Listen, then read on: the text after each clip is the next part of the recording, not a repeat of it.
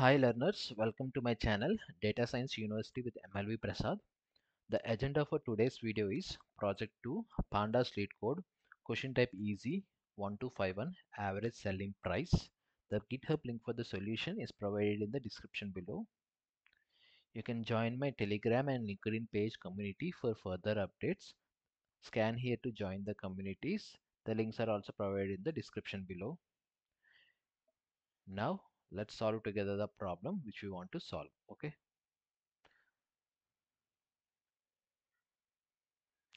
We can see that they have given a table called prices and also a respective table of units sold. Okay, we can see the prices table, product id, start date, end date, price that is there, and each product depending upon where it is sold, the prices also have been given here. Okay, so it is not an issue. Now what they're asking, write a solution to find the selling price for each product. Average price should be rounded to two decimal places. If your product is not if your product is not having any sold units, its average selling price should be assumed to be zero. Okay. Now what they want is for everything which is there in this prices table. Okay. They want the each product average price. Okay. So let us see how we can calculate.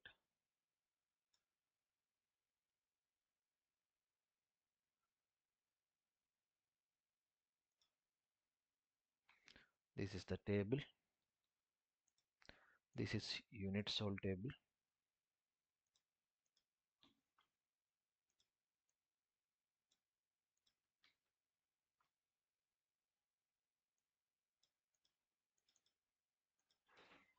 Unit sold table. This is the final output table.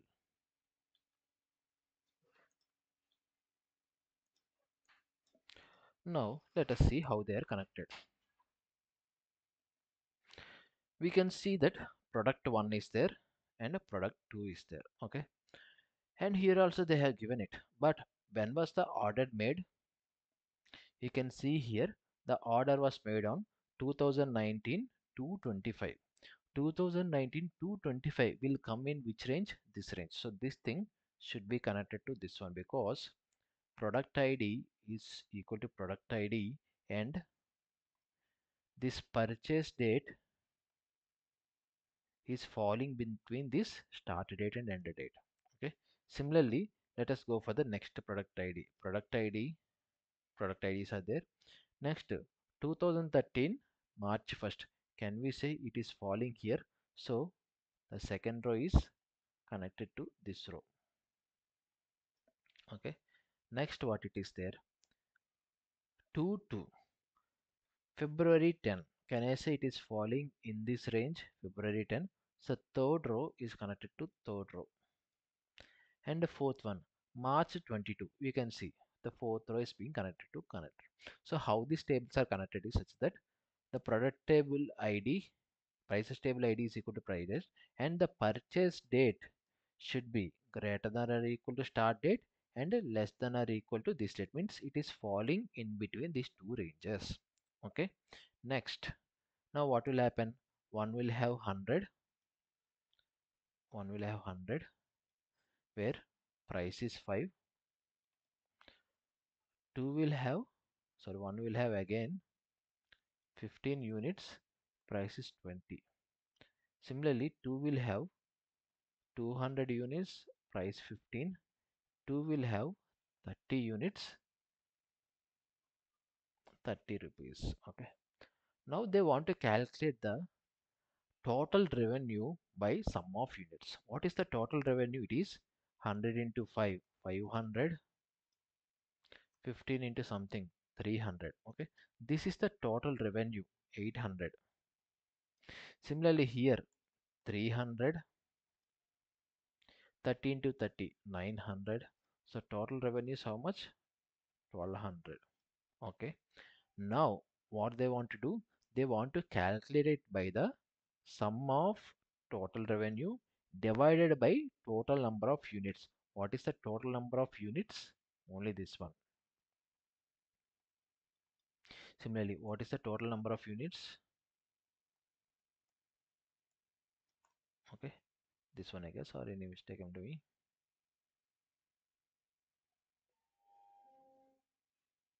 Sorry, 15 into 200, right? My guess. This is 3000. 3000 plus this one, 3900. Okay. So it is 3900 divided by 230. So how to do this one? First step one,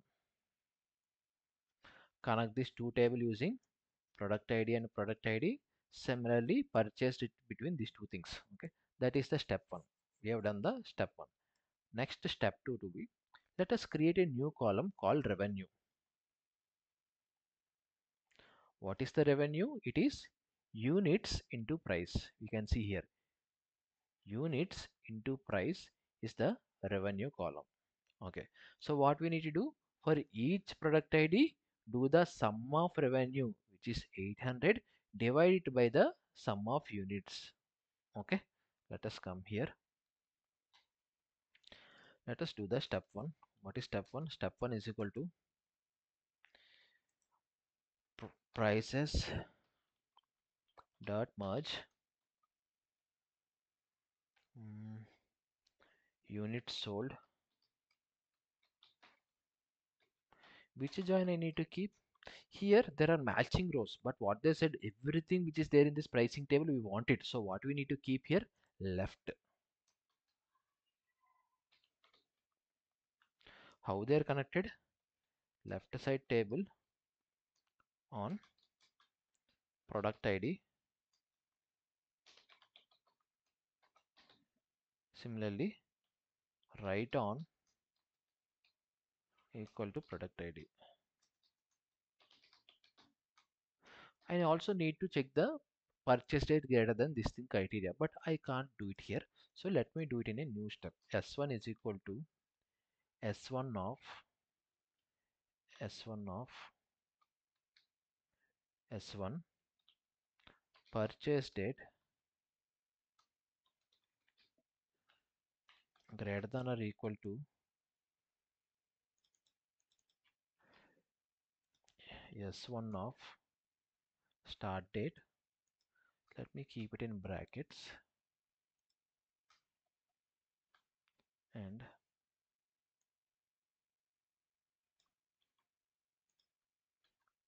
let me keep end. It is less than or equal to end date. Okay, let me return S1.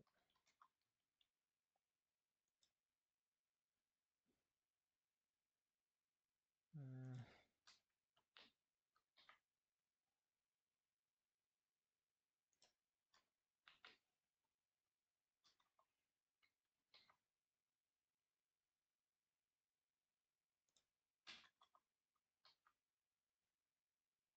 okay, we got it. But there is an issue. If you observe, we are doing a left join. Imagine some value is not there in the other table. The other row will have null. If a value is there, filter for this one. Imagine a product ID is not available. Then I should consider them also. So not matching rows. So I should keep a condition. For left condition, I will keep or or I will keep a condition such that if it is not available, what will happen?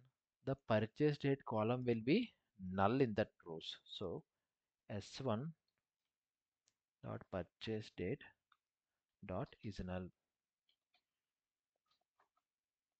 Okay, let me close it down. So by this, what is the mistake? S1 dot purchase dot is null. Okay, one more bracket I kept.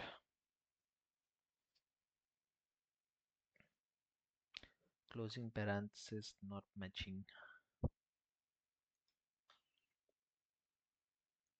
This is S1 dot purchase greater than. This is S1 dot purchase date S2 something. This one greater than. I think extra kept here. Okay, that's it. So our step one has been successfully solved. Now what I want a new column which is revenue. So let me create S1 of revenue, which is S1 of price into S1 of units. Okay, let me call it as S2. Now let me do the S2.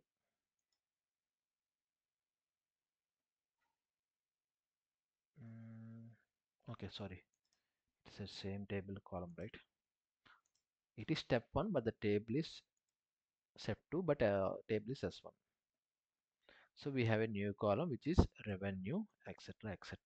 Now what I need to do, I need to calculate group by each product date,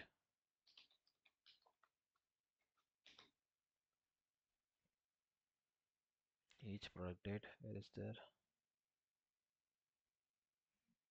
Mm,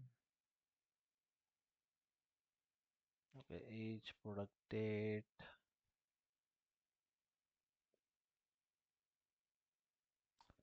Are we missing anything? 575 is there, 15, etc. is there. What about this one? How we are connecting product ID equal to product ID. That's it. 4 rows will come, etc. One we are doing S1 dot purchase date is greater than or equal to start date, yes, and S1 of purchase date, okay, it should be less than, not greater than.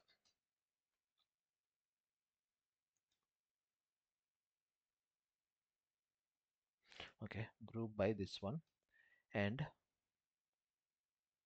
what we need to do, we need to do aggregates. So let me keep dot aggregates for the units column, calculate the sum. For the revenue column, calculate the sum.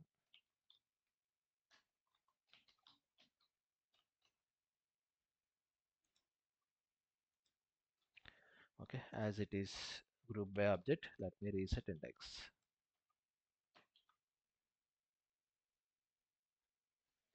We can see, right, for each product sum of units is 115, revenues, etc., etc. But I want average price, so let me call this as S2 or something. Now let me return S2 dot I should keep it here something, S2 average price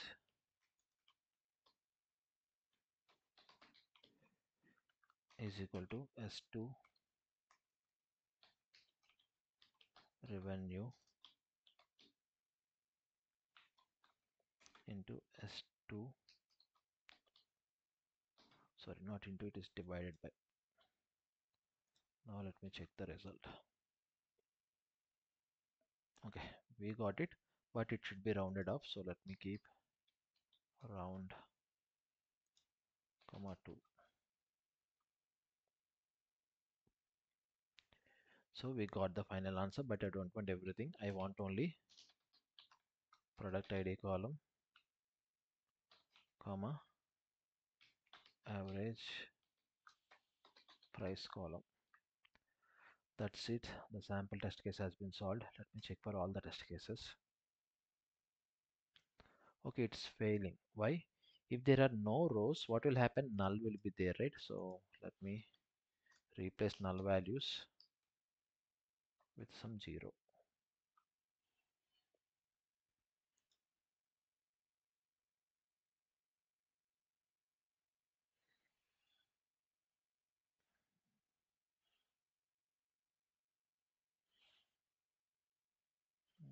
What's happening? Okay, let me call s2 is equal to s2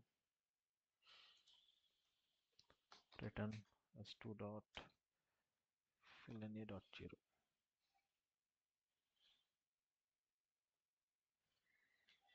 Okay, why it's still throwing an error?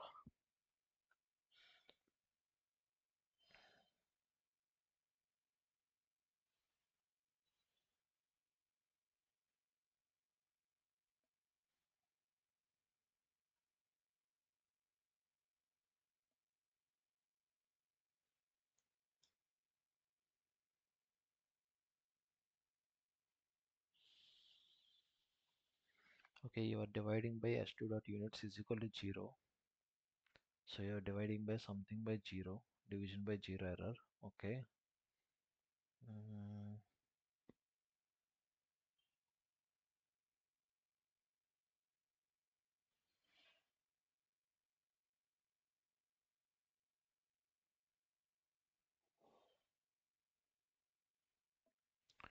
okay, what we are doing here.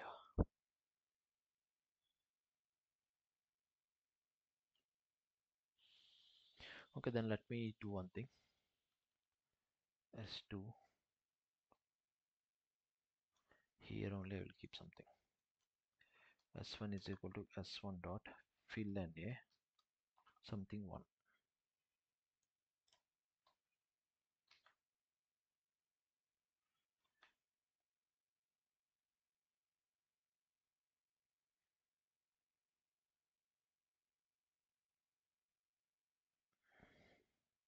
and there will be an issue.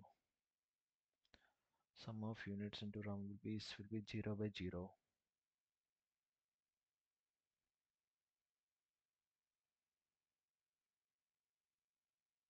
Okay, if sum of units is equal to 0, okay, I need to replace with something else.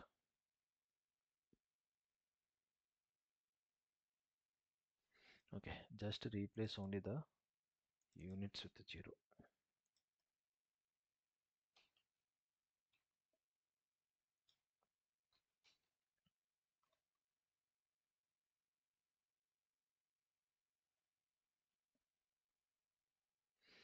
Okay, after doing this thing, it will be thing.